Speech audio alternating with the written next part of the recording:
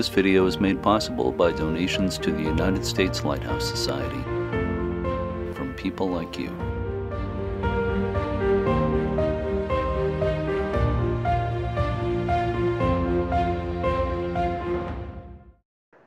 Okay, so we're going to move on now to service animals.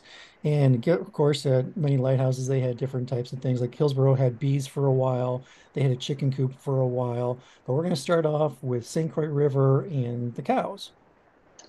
Yes, St. Croix River Lighthouse, when the Smalls were there, Connie and Elson Small, uh, it was like a little farm.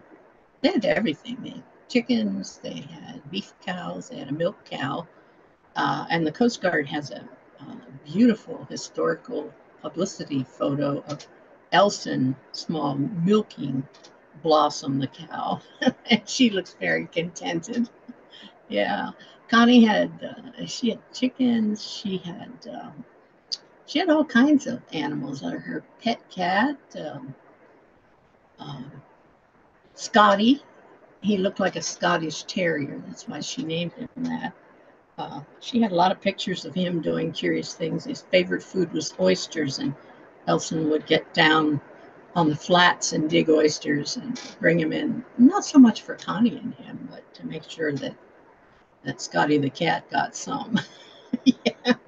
Yeah. So you think about subsistence on lighthouses. You get a delivery of supplies maybe every quarter, sometimes less, and it was not reliable. It depended on the weather and the sea and so forth. It was good to have your own food, your own eggs, your own milk. Connie talked about all the things she did making butter and everything else, and she really felt like a farmer's wife living there. And then on top of it, they had this lighthouse to take care of it, way up in Maine at the top of our northeastern New England. They were great people. I never met Elson. He was gone by the time I met Connie, but she wrote a book about her life, the lightkeeper's wife. And the stories in there are so rich and so, it's just a tapestry of lighthouse life as it was lived in the 20s and 30s and 40s. Is that book still available? I believe it is. Certainly you can get it used from various booksellers, and I think some of the lighthouses may sell it. They're trying to keep it in print. Connie lived to 102 or some ripe age. I went to her 100th birthday party, and she told me that the first 100 years of her life were so fun and so memorable. She hoped she lived another 100 years. she was just the jewel. And talk about a cook. The day John and I went to see her at her home, she made apple pie for us and homemade whipped cream, and it was just mouth-watering. Yeah. Some of the recipes. A cookbook, I think, is out about things that lightkeepers had to eat on their lights. But yeah, a little farm there. Along those farming lines, you sent a lot of pictures of mules. Yes. Yes, I love mules. I grew up on a dairy farm in Maryland, and my parents had they had mules and draft horses because it was a very hilly farm, and so you needed animals to pull the machinery. But mules are just an amazing equines. You know, you can't work them to death. You can work a horse until it collapses, but a mule is too smart for that. That's where it gets his stubborn feature, because when he's had enough, he'll stop. And so they were, and also they were very sure-footed. Their eyes are set just a little further apart than the horses, so they can actually see their hind feet when they're walking. And they're very strong, they're very dependable. So the Lighthouse Service decided that mules were the perfect animals to send to lighthouses where there was, let's say, the big long tramway that led from the landing up to the lighthouse. So they would haul coal for the fog signal, the big boilers that had to be fired up with coal, and the house might have been heated with coal. They would haul the oil for the lanterns, you know.